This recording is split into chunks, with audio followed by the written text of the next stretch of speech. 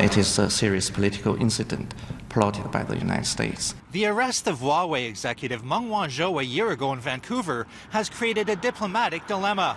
Meng says she has experienced torment in the years since, and the new Chinese ambassador to Canada says that our country is bending to the United States. And for Canada, it abused the bilateral extradition treaty between Canada and the United States. Sunday marked the one-year anniversary of Huawei CFO Meng Wanzhou's arrest when she stepped off a plane at Vancouver International Airport. Meng is wanted by the United States, which accuses her of violating U.S. trade sanctions against Iran. Both Huawei and Meng have repeatedly denied any wrongdoing, and Chinese officials say Canada should let Meng go. We asked the Canadian side to release Madame Meng immediately, so to let her travel back to China safely.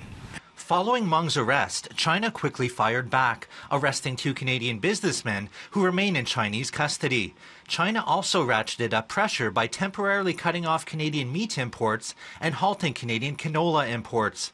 While the 2 Canadian businessmen remain incarcerated, Meng is currently on bail in Vancouver, free to travel throughout the city. Sunday, Meng released a poem to mark the one-year anniversary of her detention.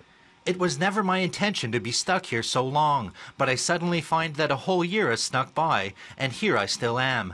The past year has witnessed moments of fear, pain, disappointment, helplessness, torment, and struggle. Despite the experience, Meng still has praise for Canada.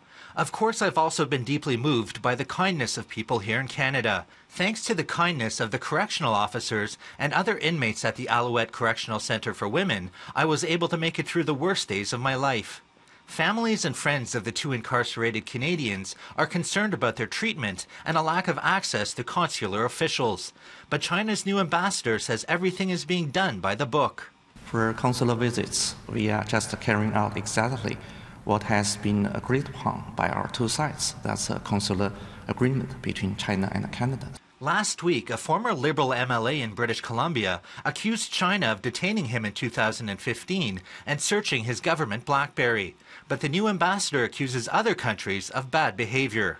Actually, it's other countries who is trying to interfere in China's internal affairs, like in Hong Kong. Some Western countries just embolden those violent criminals. Meng Wanzhou's extradition hearing is set to begin in January. Global Affairs Canada says it continues to seek further access to the 2 Canadians. In Ottawa, Nigel Newlove, City News.